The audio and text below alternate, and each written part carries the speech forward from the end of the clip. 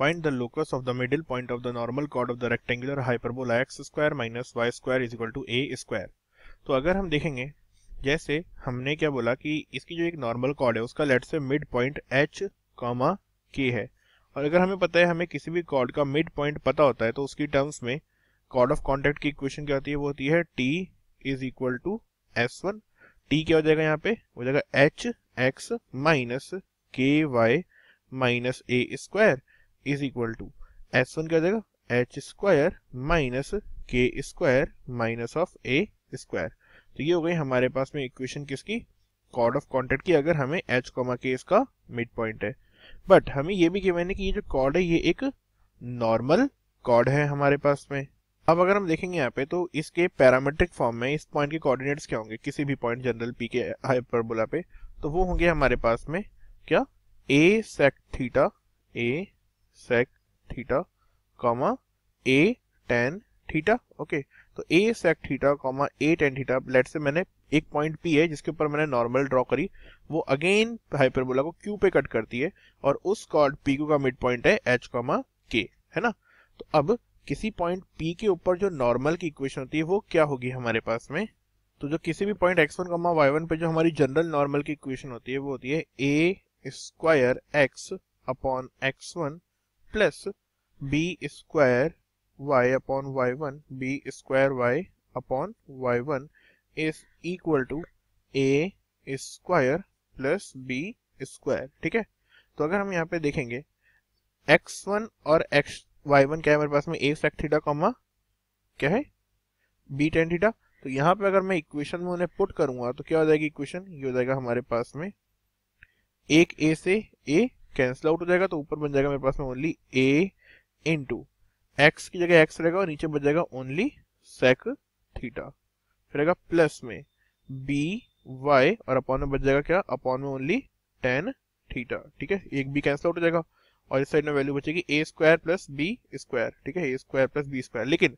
अब एक इंपॉर्टेंट बात क्या है, इस जो हमारा इलिप्स है उसके लिए b और a की वैल्यू तो सेम ही है, तो हम क्या कर सकते हैं, यहाँ पे सिंपल रिप्लेस कर देंगे पूरी इक्वेशन को, यहाँ पर भी a और यहाँ पर भी a हो गया। ठीक है, और a square plus a square क्या जाएगा, 2 times of a square, divide कर देंगे पूरी इक्वेशन को किससे, अब x अपॉन सेक थीटा को लिख देता हूं मैं x cos थीटा, फिर आएगा प्लस में y cot थीटा, और a को इधर लाके डिवाइड किया तो बचा क्या, ओनली 2a हमारे पास में। अब ये जो इक्वेशन है लेट्स से मेरी इक्वेशन नंबर 2, और ये जो मेरे पास में ऊपर आई थी लेट्स से इसे बोल देता हूं मैं इक्वेशन नंबर 1, ये दोनों इक्वेशन क्या कर रही हैं, एक ही चीज को रिप्रेजेंट कर रही हैं हमारे पास में। तो क्या होगा, इनके x कोएफिशिएंट, y कोएफिशिएंट और कांस्टेंट टर्म्स का रेशियो सेम हो जाएगा। तो सी यहाँ पे माइनस a स्क्वायर से माइनस a स्क्वायर तो कैंसिल आउट हो गया, अब बचा क्या, hx upon x cos theta, तो यहाँ से आ जाएगा h upon cos theta is equal to, ऊपर क्या है हमारे पास में, minus of k upon cot theta, तो आएगा minus of k upon cot theta is equal to h, अब क्या है ऊपर h square minus k square, और नीचे क्या है हमारे पास में 2a स्क्वायर। ठीक है, तो यह आ जाएगा हमारे पास में क्या, देखते हैं, तो ऊपर था h square minus k square और नीचे है हमारे पास में 2a। अब cos थीटा और cot थीटा है हमारे पास में, तो इससे क्या कर सकता हूँ, अगर h अपॉन cos थीटा मेरा h square minus k square upon 2a के इक्वल है, तो यहाँ से sec थीटा क्या आ जाएगा, sec थीटा हो जाएगा equal to what, 1 upon cos theta ही तो sec थीटा होता है, तो सिंपल हो जाएगा ये h square minus k square upon 2 times of a। ठीक है,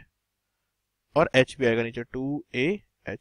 अच्छा, एक और यहाँ पे इंपॉर्टेंट बात, यहाँ पे हमारे पास में माइनस भी था। ठीक है, कहाँ पे माइनस के वाई था ना, यहाँ ऊपर माइनस के भी है ना। ओके, अब tan थीटा के लिए क्या होगा अगर हम देखेंगे तो, क्योंकि 1 अपॉन cot थीटा को मैं tan थीटा लिख सकता हूँ, तो ये हो जाएगा h square minus k square upon 2ak। अब वैल्यू क्या जाएगी, sec square theta minus tan square theta is equal to 1, तो जाएगा sec square theta minus tan square theta is equal to 1। अब sec स्क्वायर थीटा क्या होता है, देखा h square minus k square का whole square upon 4a square h square minus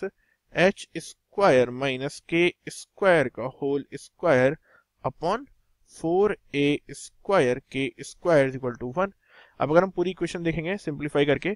तो LCM लेने के बाद में 4a स्क्वायर एच स्क्वायर के स्क्वायर तो उधर चल जाएगा, तो ये हो जाएगा राइट हैंड साइड में 4a स्क्वायर एच स्क्वायर के स्क्वायर। बट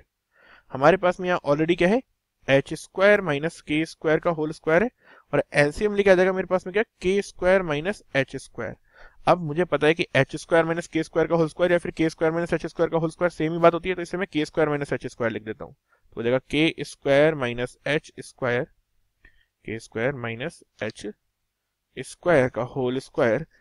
और सॉरी होल क्यूब हो जाएगा, is equal to 4 times of A square H square के स्क्वायर। अब एच और के को मैं एक्स और वाई से रिप्लेस कर देता हूँ यहाँ पे, तो मेरा आ जाएगा सिंपल सा लोकस, क्या गया,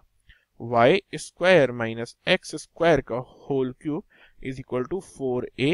x square Y square. So this is the locus of the mid point of the cord P Q. तो हमने क्या किया इस क्वेश्चन में, हमने सबसे पहले क्या करा, एक नॉर्मल